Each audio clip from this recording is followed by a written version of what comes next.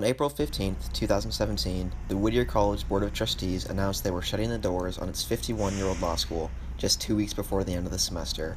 On April 15th, the foundation of trust I had for Whittier College started to crumble. When the Board of Trustees announced that the Whittier Law School was no longer accepting new students and was closing on an undisclosed date, it was hard to decide where to place the blame.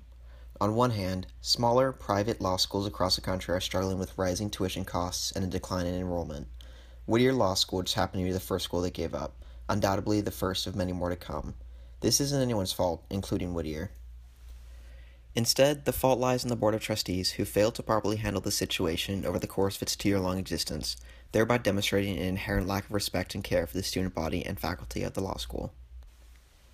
The board first discussed the possibility of closing the school in 2015 in hopes of finding a solution, and in the 2 years since then, they never announced that there was any even semblance of a chance that the school might close. Not even the faculty knew before the official announcement. They also didn't know that 4 months earlier, the campus was sold by the board for $35 million, from which the board received a $13 million payout that they didn't tell anyone about. One might hope that money would be used to further provide assistance for the students and faculty, but so far, no word has been given on the whereabouts of that money, and until Whittier shows what they did with the money, how can I know that it wasn't pocketed by the Board of Trustees? Given recent events, I don't entirely doubt their capacity to do so.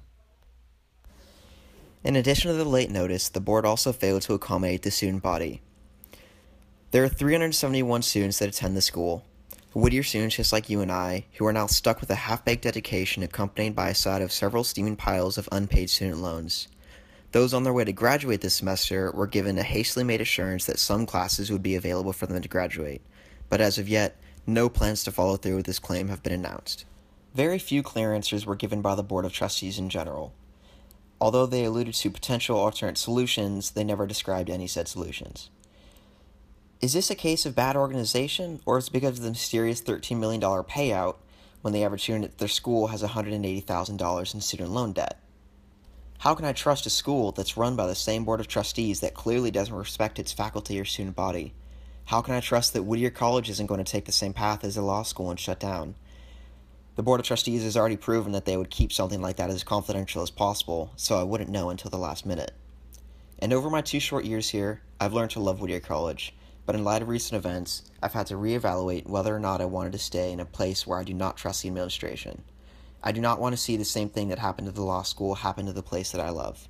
I don't want to graduate from a school that might not exist by the time I get a job, and I don't want to explain to any potential interviewers why graduating from a school that doesn't exist anymore does not automatically make me a liability, even though it probably does. My point is, people will stop placing their trust in Whittier College if the Board of Trustees continues to dodge questions about the closing of the Whittier Law School.